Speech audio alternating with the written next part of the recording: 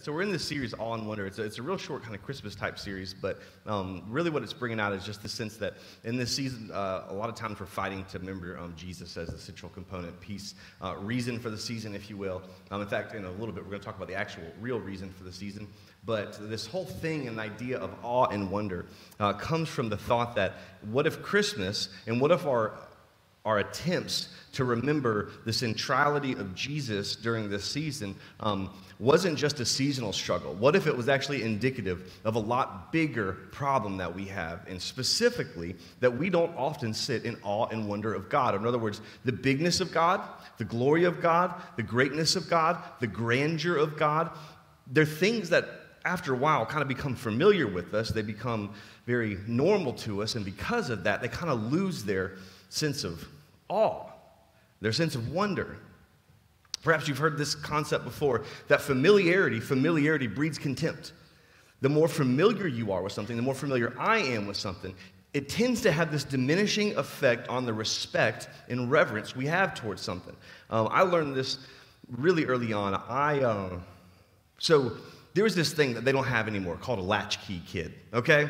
Which just basically meant that you just did whatever, whenever, wherever, and you just were home by the time that the sun went down most times. But if you weren't, it really wasn't that big of a deal either. You just kind of had to be home by dinner, and you were always guesstimating that because we didn't have, phones. You're not going to believe this. We didn't even have pagers. Whew, I know. Some of you guys like prayer requests for your parents. So what happened was my grandma actually lived next door to us. So growing up, my parents went home, and I have, kind of a background of history with parents with, a mom with alcoholism and a dad who worked a lot, and they were both kind of, gone a good amount of the time. So my grandma, who lived next door to us, would oftentimes look after us in the afternoon. She'd make sure we have a snack before we went out and played. She would try to make sure we do homework, but I would oftentimes push against that, as you can imagine. And so what would happen over time is my grandma, who I think was incredible. I mean, she was phenomenal. Graduated from Texas College for Women in Denton, Texas in I think the 30s or something like that, late 20s, early 30s. She was in the Marine Corps, served in a number of different areas, a number of different places where she met my grandfather. My grandma was awesome, and she was kind of the rock of our family. But over time, having been raised in a family that was kind of militaristic, or not militaristic, but it was military. So it was very much a chain of command. It was very much a yes, sir, no, sir. When my dad yelled, "Hey, Ben," it wasn't a what, it was a sir. Anybody else in that family? Okay, the rest of you guys are very disrespectful. I want you to know that. You're floor for, anyways. And I'm very thankful for that, honestly. I mean, the level to which my parents instilled those types of things in me, it has made a huge difference, because when you show respect, it adds value to the person across from you. Different sermon, different day. But we'll say this. Over time, I got really good at manners with everybody but my grandma and my parents. And I remember I was talking to my grandma, and typical, I was probably like 11 and being like wildly disrespectful, and I knew everything because, I'm double digits now, Grandma. Like I filled up both hands, and I'm working on a toe right now, right?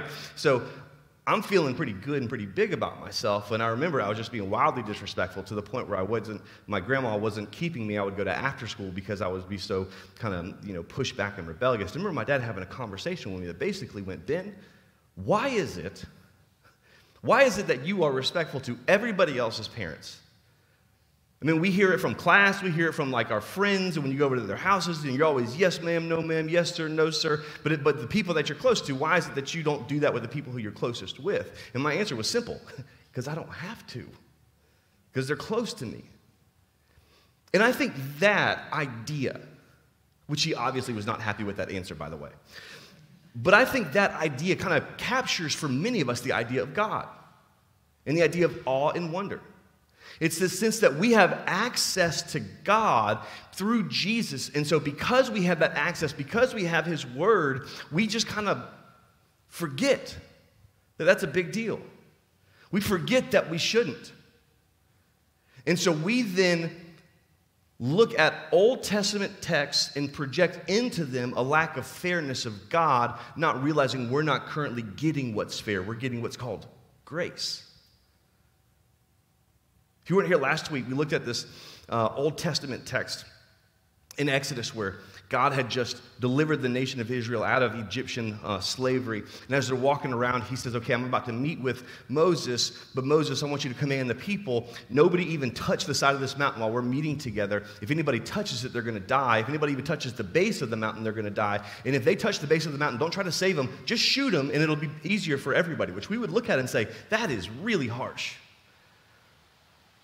But that is what happens when the sinfulness of man comes in encounter with the holiness of God. Is that none of us should be left standing, and the only reason that we do and that we have is because of Jesus.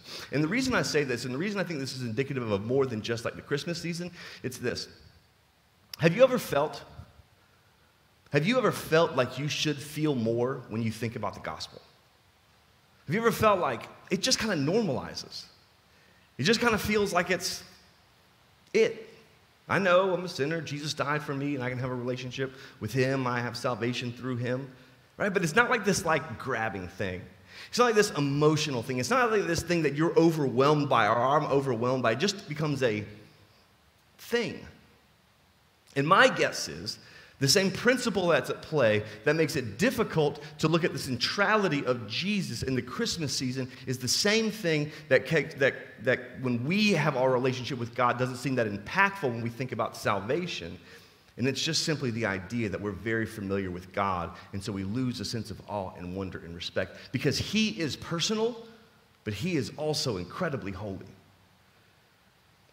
And so what we're going to look at today specifically, if last week was more towards the holiness of God, we're going to look at today, which I know is going to be everybody's favorite subject, which is the sinfulness of us. And let me tell you why I do that. Because the idea of grace is only as deep as the idea of sin. The idea of grace, in other words, the idea that God has not only not made me face the consequences and not just forgiven me, but actually gifted me on top of that. That's grace. Not that we're just forgiven, but that we're actually given a gift in spite of our rebellion. And the gift that we get is only as substantive as the level to which we understand that we are sinful. I was talking to a guy this week, having a great conversation, and we were talking about this kind of central idea. What I was saying is, man, for me, whenever I feel like the gospel is not impactful, it's one of two things. I either undervalue the holiness of God or overvalue my personal sinfulness. As in, I overvalue my personal holiness and think I'm not that sinful. Either I'm not that sinful or he's not that holy or probably both. And so if last week was God is holy, this week is we're sinful. But don't worry. I know some of you are like, dude, this is like the worst Sunday I could have invited my friend to. Don't worry. This is not one of those types of sermons. In fact, I'm going to explain this at the end, but this is actually a beautiful, beautiful, beautiful thing and a beautiful picture that we get to partake in. So we're going to lead off in the book of John, chapter 1. John, chapter 1, verse 14. We read this last week. But we're going to kind of also do, by the way, an Old Testament overview. I hope that's okay with you. John chapter 1, verse 14, it says, "In the Word," that being God, that being the Logos, that being something that John would use to leverage that their culture identified and understood as God, "the Word became flesh and dwelt among us." So that's the Christmas story. "And we," John would say, "have seen his glory, glory as the only Son from the Father."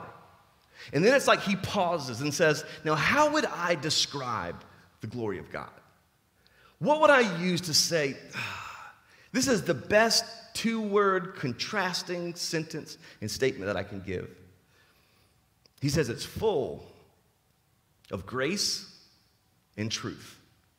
Grace and truth. Full of the reality that God is both holy, I'm not, and we are still forgiven in light of it. Some of you are grace people, meaning that you love grace. And you're like me, where we just kind of live in a world of gray, right? Like there's wrong and there's right, and then there's like most of life, right? And some of you are like, no, we're truth. Everything is black, everything is white. It's either right or it's wrong. And I'm like, you're probably right, but I just have a difficult time telling sometimes, right? And so there's two kind of aisles or groups of people when it comes to this idea. But when it comes to God, all of us fall so incredibly short. I don't know your familiarity with the Old Testament. So we're just going to kind of go through some ideas. And I want to show you the amount of grace that God had simply in sending Jesus to the people in the nation of Israel. So I think that kind of, for me, explodes this idea in these parameters. So way back in the day, the garden, you've got Adam, you've got Eve. They got this tree. They eat of the fruit of the tree. We're actually going to do somewhat of a series on this in the spring. And God said this is the one only place that you can't eat from. It's this one particular tree. And they obviously thought, that looks tasty, right? And so they saw this tree. The serpent kind of tempted them. There were some things that were going on. They ate of this tree. And from that point forward, God said that you are going to face the consequence of your disobedience and your rebellion. And so they did. So they were kind of kicked out, but God said at the beginning of that point, actually before he said this is the consequence, he said, I have a plan. I have a redemptive plan. I have a redemptive purpose for you, for this people. And so they kind of began to populate, and the nation began to grow, or the people began to grow. And as these people began to grow, God picked out this one particular family. Started with this guy, Abraham. Now, Abraham, in his family, if you're thinking about this, a lot of times we think about like the heroes of faith of the Old Testament.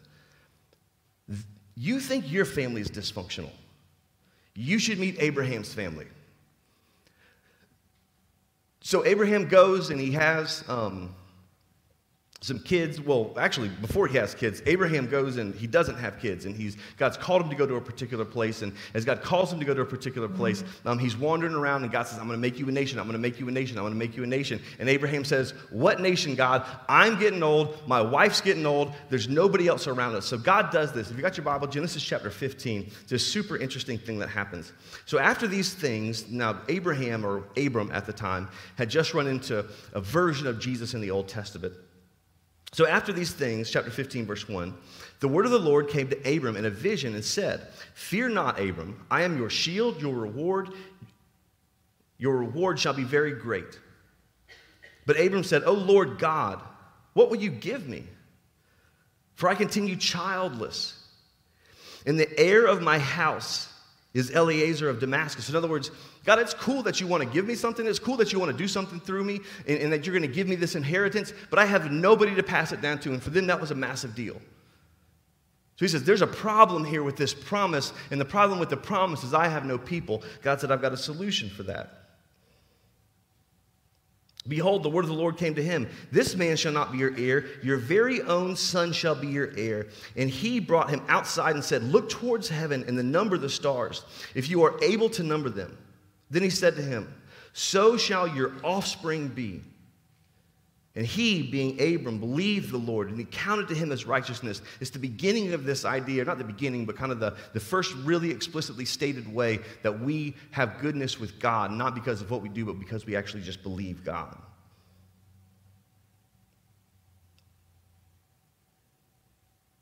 And he said to him, I am the Lord who brought you out of Ur the Chaldeans to give you this land to possess. But he said, O Lord God, how am I to know that I shall possess it? And he said to him, bring me a heifer 3 years old, a female goat 3 years old, a ram 3 years old, a turtle dove, and a young pigeon, and a partridge in a pear tree, because it's Christmas time, right? And he brought him all these things, cut them in half, and laid each of the half over against the other. But he did not cut the birds in half. And I know some of you guys are wondering, like, bro, what are we talking about right now, right? We were just talking about this awe, maybe, and this wonder, and this Jesus, and now all of a sudden we're cutting animals in half. Here was what was incredible about what was to happen. For the first time ever, in a very tangible way, this was a covenant-cutting ceremony. So we hear that, and we think, I don't even know what that means. For them, they heard that, and they would have said, God is about to cut a covenant with people? Covenants back in the day worked in such a way that there would be a covenantal relationship, and that simply meant that there was oftentimes kind of a lesser party and a greater party, and it was a contract in which almost every time the lesser party would pay taxes to the greater party would provide protection and provision for the lesser party. And so God says, I am about to cut a covenant with a person. And to this point, Abram has done nothing significant or substantive except for simply believing God. And so God does this covenant. It says, picking up at verse 17. When the sun had gone down and it was dark, behold, a smoking fire pot and a flaming torch passed between these pieces. Now, what's interesting about the covenant ceremony is that they would cut these animals in half. They would lay them on either side, and both parties would walk through. And the symbolism of this ceremony was as they walked through, they would acknowledge, if either of us are unfaithful to this covenant, may what happened to these animals happen to us. If I am unfaithful, may I die. So Abram has this vision. Here's this word from God, cuts these things open. And as he's looking, he falls into this deep sleep, and he sees this fire pot, smoking fire pot, and this flaming torch. Now, these were some of the first representations of how God would represent himself in the Old Testament. You think a few generations later, God, they're wandering through the desert, and God is leading the people through a cloud by day and a pillar of fire by night. Here's what just happened in these verses. God singularly walks through this covenant as if to say, this covenant, though you did not walk through, I walked through, so this covenant is contingent on my faithfulness, not yours. In fact, if you're unfaithful, may I die. That when God started with Abraham, he said, Abraham, I know you're not going to be faithful. I know that you're not going to continually be obedient, and I want you to know that I am the one whose faithfulness this covenant rests on, and if either of us are unfaithful in this covenant, Abraham, that's why you're not walking through it, may I die because of it. And you know what happened? That exact thing. So this Abraham began to have a family. He eventually gave birth to a son, and kind of a illegitimate son a little bit at first, and then a son's son that God said this is the promised son, and that son would have kids, and those kids would have all kinds of intertension, and those kids, one of the kids would basically start the 12 tribes of Israel, which we think, okay, this is like the good people. Now let me just say this. If you're making up a religion, you don't paint your founders in a bad light. He painted them in a horrible light. In essence, I'm going to have some kids with this wife. Now I'm going to have some kids with that wife, but that wife is jealous of that wife, and that wife is jealous of that wife, and I don't know if I'm going to have any kids anymore, so I'm going to give you my servant to have some more kids with, and I'm going to give you my servant to have more kids with, and there was this baby off between multiple wives, concubines, and these children that just began to populate. And then you're thinking like, oh, that's the foundation of our faith. Yes. It was a mess. These sons, you can tell, were not like big fans of each other, as they sold one of them off into slavery. Just so happened to be that slavery that they sold him into would eventually someday land this guy named Joseph in Egypt. As Joseph was in Egypt, he would become over all of Egypt, and the family would move to Egypt. And they thought, okay, maybe this is the track that God's got us on. But they would be disobedient in Egypt. The nation of Egypt would forget about them, about Joseph, and they became enslaved. All of a sudden, these Hebrew people that were a small family began to populate everywhere and everywhere and everywhere. And so Pharaoh would over and over, he would oppress them and oppress them and oppress them. And my guess is they began to continue to multiply because, like, if work is really tough and you go home and you're like, what else have we got to do, right? And so they just all of a sudden started spreading. They started growing like wildfire to the point where they started to oppress them more and more. And the Hebrew people who were becoming the nation of Israel would pray to God, deliver us, deliver us, deliver us. So God eventually raised up Moses. Moses would deliver the people. So out of Egyptian slavery, a number of plagues happened. They walk into the desert, and in a matter of a few weeks, God had given them the 10 Commandments and led them to the Promised Land. You know what happened when they got to the Promised Land? They were like, God, you're so good. We saw how you overcame Egypt. They look and saw the people in the Promised Land and say, God, they are so big, there's no way we're going to defeat them. I feel like God would be like, bro, do y'all remember Egypt? Like Pharaoh, the most powerful person on the planet. But the nation of Israel, even though they had seen God's faithfulness just a few weeks before, had now turned from trusting God. And God said, you're going to wander the desert for 40 years. So they did. Everybody except for Joshua and Caleb. And eventually, about 40 years later, after much of the nation had died off, they went into the promised land. And they began to defeat people, and they began to take the place that God had called them to take. And as a part of this, they kept getting themselves in trouble. God said, I don't want you to have a king like everybody else has a king. I want to be your king, and I want you to be my people. They said, awesome. Until they decided they just wanted to do their own thing for a while. And they would rebel against God, and then they'd pray, and they'd say, God, where are you? We're in trouble. And God would raise up a leader, and he would deliver them. And they'd do the same thing, and they'd say, God, where are you? We're in trouble. And he'd raise up a leader, and they'd do the same thing. And they'd say, God, where are you? We're in trouble. And 12 different times, the nation of Israel would have these judges that were raised up. And as the judges were raised up, they would deliver them back out, some major, some minor judges. But a number of judges would come through this process. Which, by the way, we should all probably pause and acknowledge the fact that that's a lot of what we do in our relationship with God. God, I know I've done my own thing, God, but would you help me? Would you please intervene somehow? And sometimes God does. We say, thank you.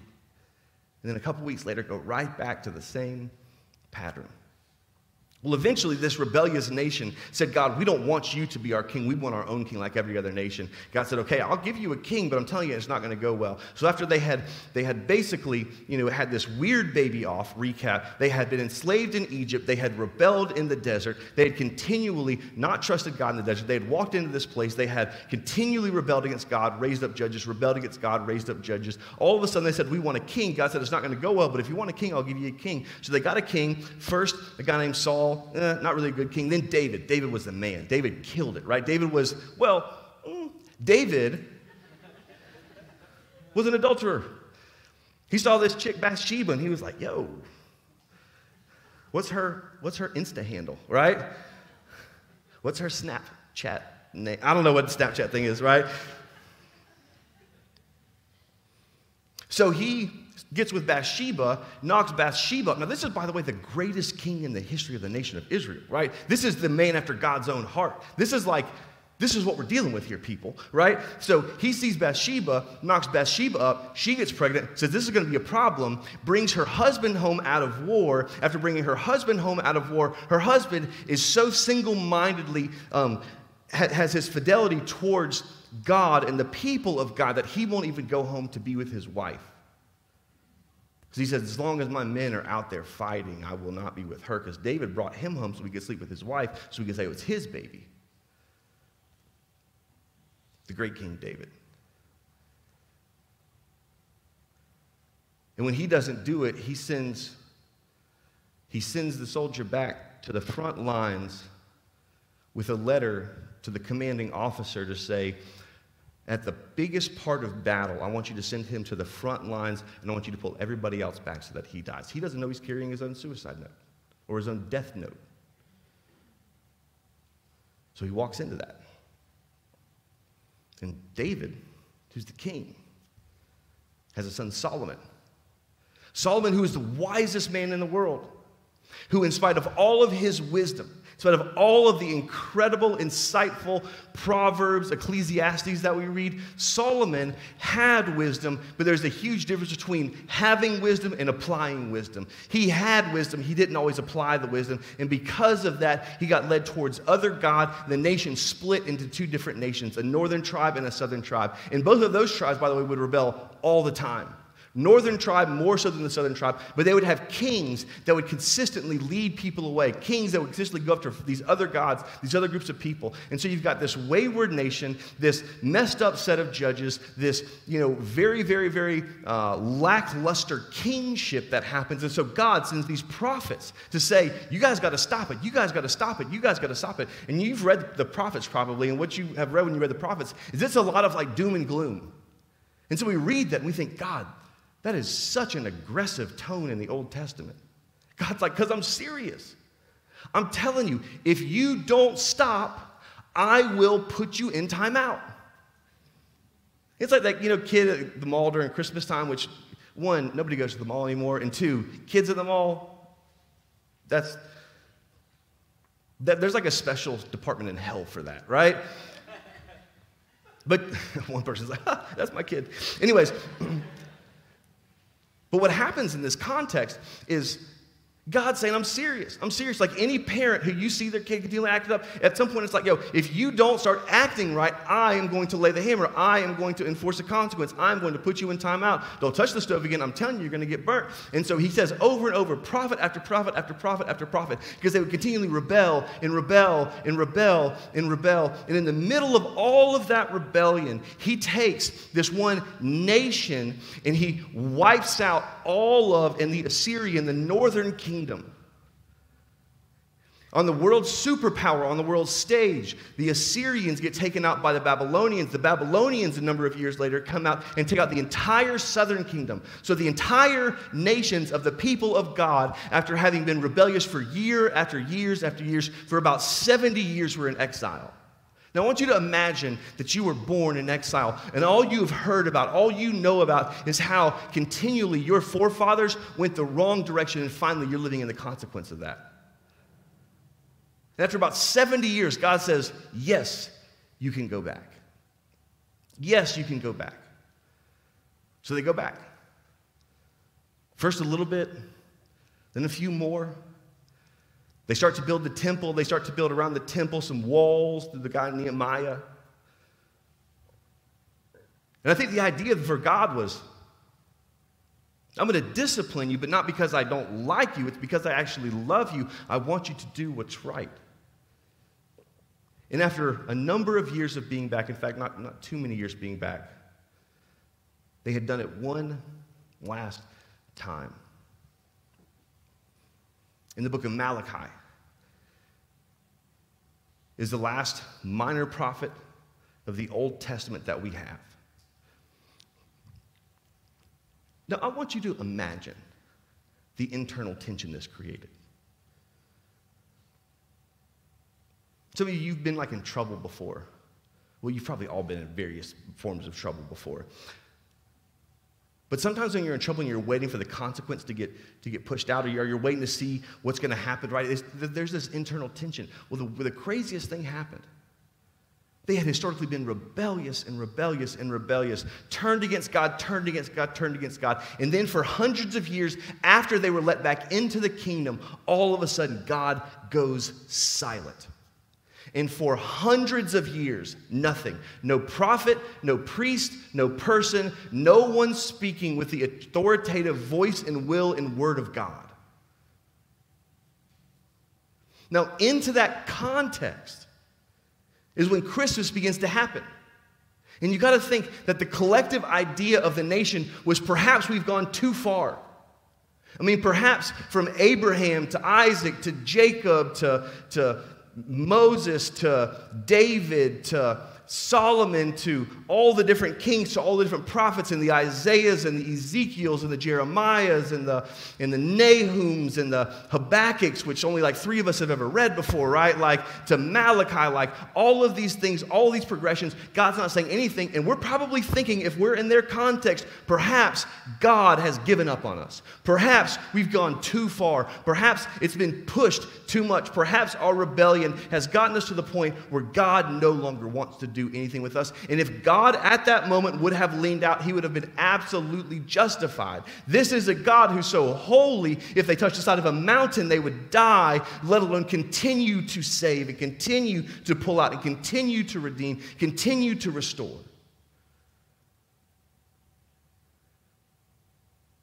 And I imagine in that moment, they thought what many of us have thought, which is perhaps I've outkicked my coverage in the love of God. Perhaps I've gone too far. Perhaps I've sinned too much. Perhaps that trip I took, or that season I had, or that freshman year, or that first job, or that second marriage, perhaps I've just gone too far and outkicked the coverage of the love of God. And perhaps because of what I've done, I don't feel God anymore in my life. Perhaps because of what I've done, I feel like God doesn't even want anything to do with me. And into that tension-filled void, this one random night, all of a sudden, some shepherds see this thing. And they look up, and it's this host of angels singing, declaring peace on earth. Peace on earth. And goodwill towards those whom his favor rests. That today a baby is born. When God should have leaned out, he did the exact opposite. He leaned in. And not just leaned in, not just sent another prophet, but said, I am coming myself. What I love about that video is at the very end, it has this baby that's kind of reaching up. And I can't imagine just the dissonance between the holy God in a baby's form. Like, if you've ever held a baby, those jokers are like useless, right? Like, I don't mean like they're useless like value. I just mean useless as in like they just eat and sleep and, change diapers, we'll say, right? Like, that's all they do. Like, that was the God of the universe. That's nuts. Born into a feeding trough. That's crazy. But he did it for us, which he shouldn't have. And that's the point of this whole thing, is not to say because we live in a context where we look back and we know God sent his son to die for us, is there is no good reason why God should have sent his son for us. We think Jesus is the reason for the season. Jesus is the reason for the season, although he's the second removed reason for the season. You want to know the real reason for the season? Our sin is the reason for the season. Because without it, Jesus wouldn't have had to come. And that's good news. That's not like, you horrible person. It's actually the opposite. That God's point and purpose in this whole thing was not to make us feel bad. It was to help us to realize that we are bad. And by bad, I mean we will never compare to a holy God. And because of that, he never expected us to. He did the opposite. He sent his son, Jesus, to the world as a baby, born to die. That for the rest of eternity, we would not have to try to stand before God and say, God, was I good enough? We would stand before God knowing that I am not, but Jesus is. And when he died for me, I can have eternity, reconciliation, and a relationship with him. This is how John describes it in John chapter 1, right after he says that he was full of both grace and truth.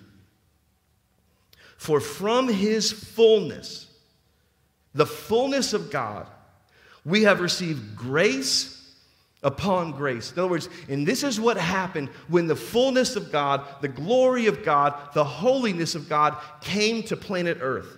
For from his fullness we have all received grace upon grace. For the law was given through Moses. In other words, Moses, Mount Sinai, 10 Commandments. Moses gave us the law that was typified there, but then further explained in hundreds and hundreds and hundreds and hundreds of laws. Moses gave us this law, but grace and truth came through Jesus Christ.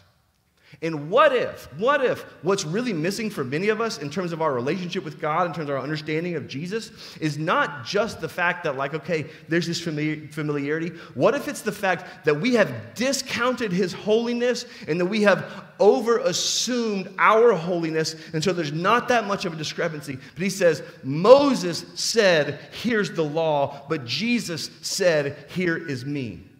And I am with you, I am for you, I am dying for you. And not at a moment where you deserved it. In fact, the opposite. The moment where perhaps you deserved it the least was perhaps the time that you realized it the most. I'll finish by telling you why I think this is important. Because I think when we get this, this changes everything. This changes everything. Jesus was talking one day, and he said this interesting statement. He said, for those who have been forgiven much, love much. For those who realize the depth to which they've forgiven, for those who realize the depth to which they rebelled, those who have been forgiven much, when we realize how much we've forgiven and the gulf, the incomprehensible distance between us and God, he says, for the person who has been forgiven much, they love much. And some of your testimonies say, well, I don't really have a ton to be forgiven for because I was a pretty good kid. Let me rephrase, I think, what Jesus was communicating there. We all have much to be forgiven from. And when we think maybe we don't have that much, we again over-assume who we are. The best way I can describe this is, this might be a silly reductionist example, but it's almost like two worms are crawling, and like one worm is like a little bit quicker than the other worm, right? And they're like, look at me. I stepped on a Lego and I didn't even cuss. That's how good of a worm I am, you know? Like I pray with my family every day and we're awesome and that's a good thing and you should do that, right? But look at how good of a worm I am. Meanwhile, a cheetah is flying by. No cheetah is going to look at the worm and think, whew, it's a quick worm. Can you imagine that? And I think what Jesus is communicating there is, hey, there's no fast worms. But the person that realizes that they are a worm, the person who realizes that they are not slow or they are not fast compared to the grandeur and the holiness of a God, that we are no longer consider ourselves to be fast, but we are incredibly fast because we put ourselves in the back of the cheetah as it's running. I know my metaphor is getting a little bit crazy at this point. Forgive me. But here's the point. We all have much to be forgiven from, just some of us realize that.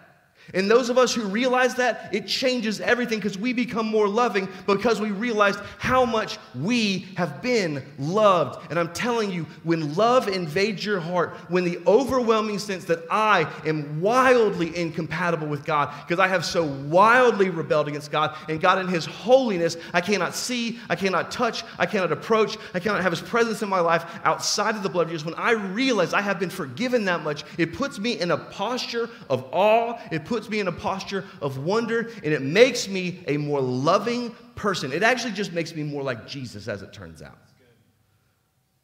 So what if the battle we fight every Christmas is actually the battle we fight every day? And what if this is why remembering Jesus at the center of everything is what fundamentally shifts our lives?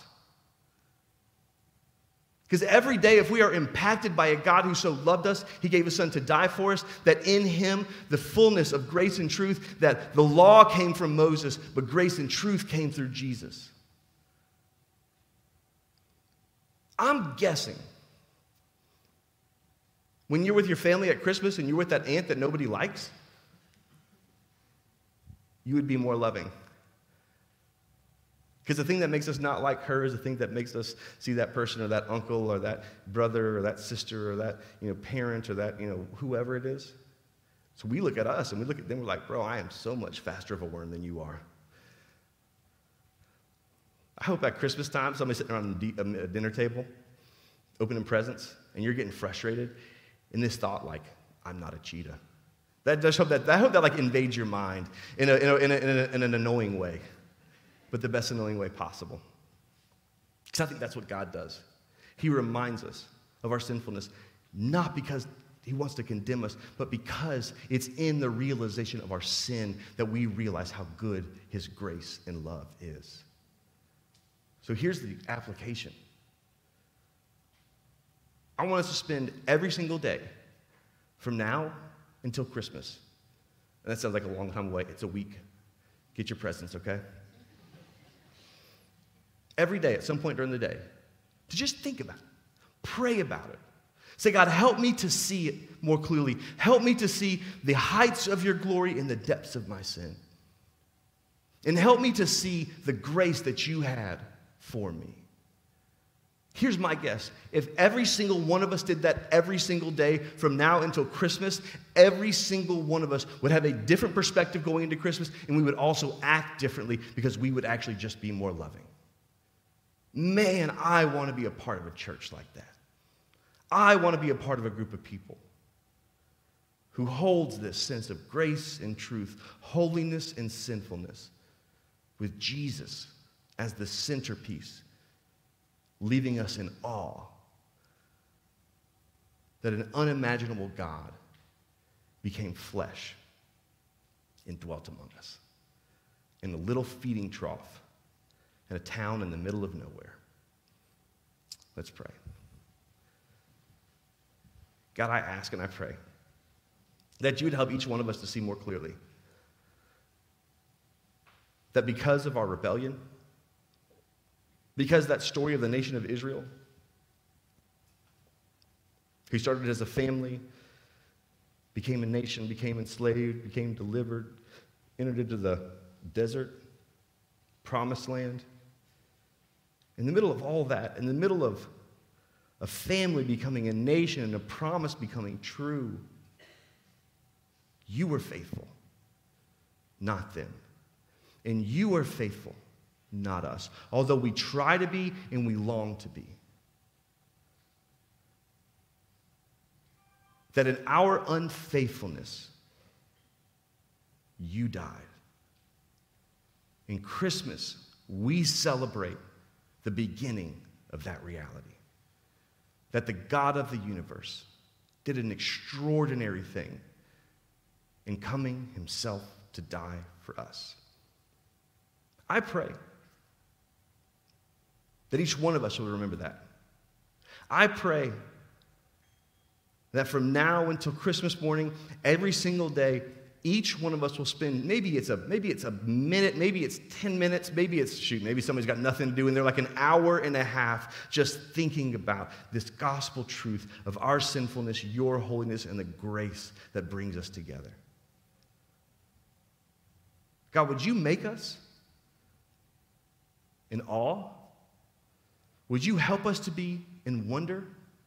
And would you help the familiarity with that not to breed contempt? But would you help the familiarity with that to breed love for you and for other people in our lives? And God, I pray that though our sin is the reason for the season, you coming to planet Earth was what made all the difference. Help us to be in awe and wonder of that. Help us to be a church that looks like you as we simply look to you, Jesus. And would you change us? Amen.